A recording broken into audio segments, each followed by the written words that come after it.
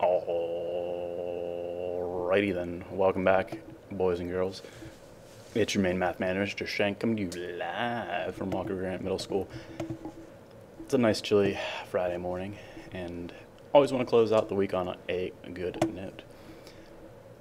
Make sure that you are putting your name on it first before anything else, because the no-name pile is unfortunately growing, and people's grades are decreasing, so put your name on it very first thing. All right. So when you are given scatter plots, you are able to possibly make predictions, meaning you should be able to expect how much money a person can make at age 54. So since this has an obviously a positive correlation, meaning the slope of the line of best fit is positive.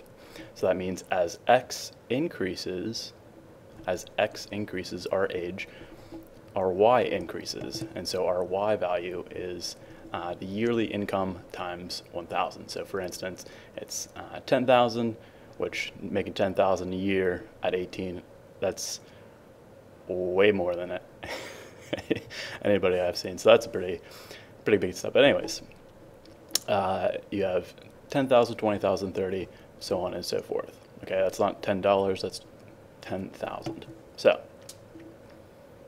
if you find you're at age 54, so you have to have your x value that is 54, and so we can draw a straight line vertically from that point. So then we can draw a straight line vertically from that point. Again, I'm using this to help guide me and make, again, it's a prediction, it's a approximation. It's not going to be exact, it's not going to be perfect, but you want to at least give it your best effort. So now that I have at my age 54, I want to say how much money can a person expect to make. So we're looking for a y value. So now from that value that from that line of best fit, I can now, let's say, well, what would this value be approximately? So it's going to be right kind of in the middle of 70,000 and 60,000. So right in the middle is going to be what? Well, it's going to be about 65,000. So if you're making 65,000 at age 54, that's not too bad. You've done pretty well for yourself. So what I want you to do, so for the listeners that actually listen to my wonderful voice, I like to say, please make sure that you are writing a complete sentence. So it will sound like this. We can expect a person to make $65,000 at age 54. All right, moving on. And so for the very last one of the week, it says basketball game attendance, and well, we have our x value, so it's number of games played, and then the y value, or dependent variable, is going to be how many people attended game number 3.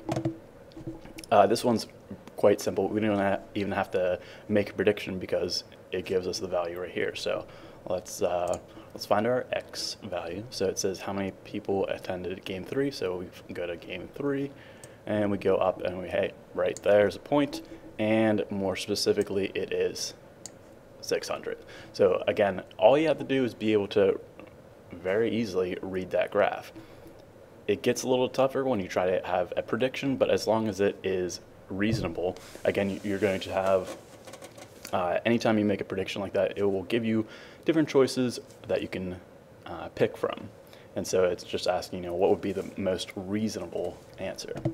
So for this one, however, it says exactly how many were on or at game number 3, and so you can say 600. All right, so have, again, your name on it as always. Make sure you are studying for next week's test. Again, it will cover SOL items 8.13, 8.15, and 8.16.